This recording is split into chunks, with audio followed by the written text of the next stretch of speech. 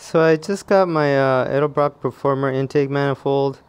If you notice, I already drew the lines to gasket match it. These two ports I haven't touched yet. Over here on this side, I've started already going inside and grinding away, importing it. And you should be able to see the marks for the gasket. There's a gasket right there, Felpro 1205, I believe.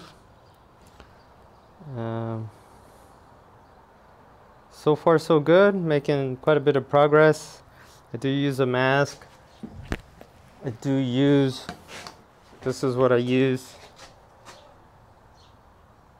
a Black & Decker. Right now I don't have the little sanding wheel on here, but I use this to port, and then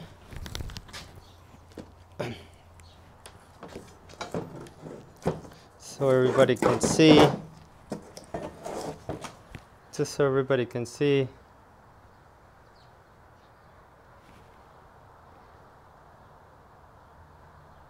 I am also grinding away at the center divider.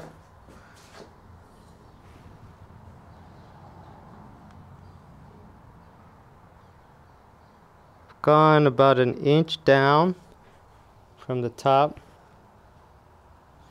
to here. It's pretty rough, but it's kind of hard to do a better job.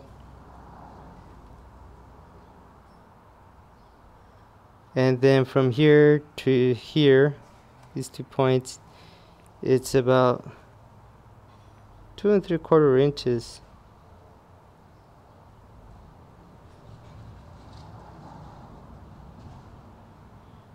And that should give me better high RPM performance. And for the center divider, I use this Makita. So in case anybody's wondering, well, what tool did I use? I used that, and I went down like this in about 1/4 inch, 1/8 inch increments. I went down, and then I just broke off the pieces. And this left me with what you see there.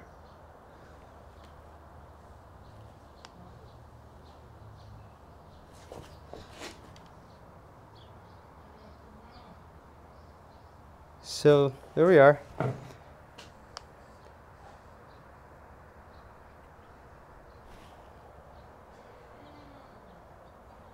Edelbrock Performer intake manifold. Got it off of eBay. Should do a good job. It's kind of ugly. I'll probably paint it Chevy orange just so I can make it look nice. I mean, I might throw it on there that way, but then it'll continue to be ugly. I want it to look nicer. So that's what I have. Edelbrock Performer intake manifold and Holley carburetor, both purchased off of eBay. All right. That's what I have.